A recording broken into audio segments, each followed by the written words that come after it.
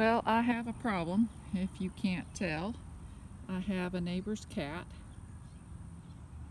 or a stray cat in the neighborhood, that is using my asparagus bed as his potty box.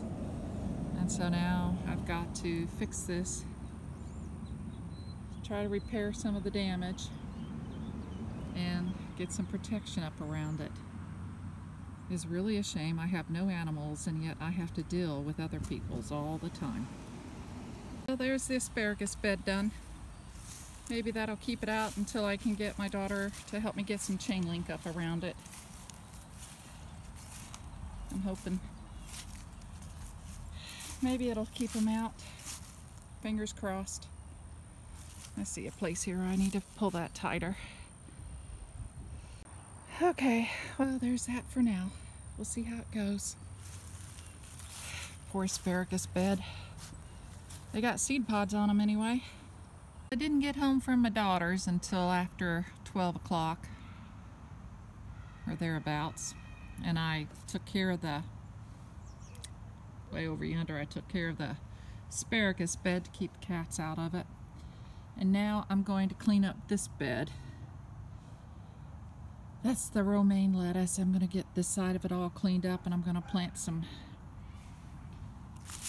oak leaf lettuce and some kale. Yes, I want some kale this year. I grew it last year, but I didn't eat it. I was so sick of it from the year before, and here of late I've been craving it. So I'm going to get all the weeds cleaned out here. You see I got a bunch of weeding to do. Hopefully before it gets too much colder, the wind's picked up.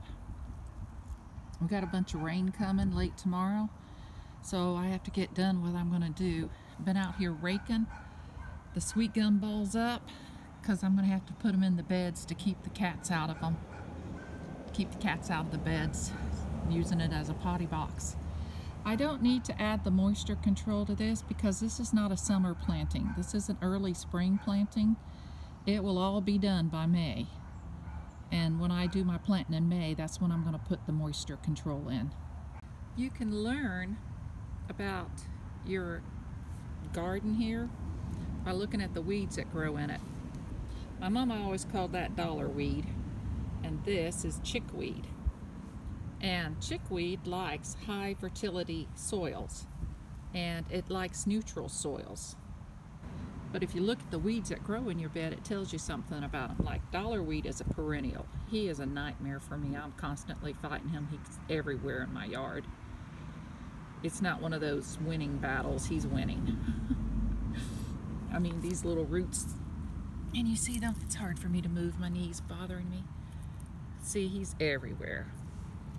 Throwing him down there at that end, letting him die. He's being exposed. I'm finished getting this cleaned up.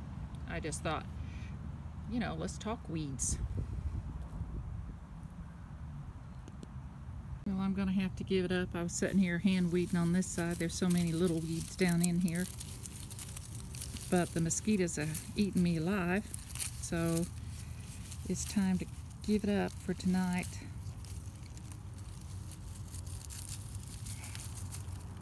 But I am constantly fighting dollarweed. And I have a big pile down there from over that side that I will lay out in the sun and let that dry out entirely, and then I can reuse it once it's thoroughly dried out. But seeds are planted on that side, the kale and the oak leaf lettuce, and I really need to cut this stuff back again. We have another cold spell coming this weekend, and rain's coming tomorrow afternoon. So I'm calling it quits for now. Quit feeding the mosquitoes, Dee. And if I didn't mention it, I have raked up the sweet gum balls to go into the gardens to try to keep the cats out of there. It does help. It's not 100% foolproof, but because I don't have enough of them, I need a couple more sweet gum trees. But it does help if you have a sweet gum tree in your yard, or have a friend who does, or can go out to the woods and get them.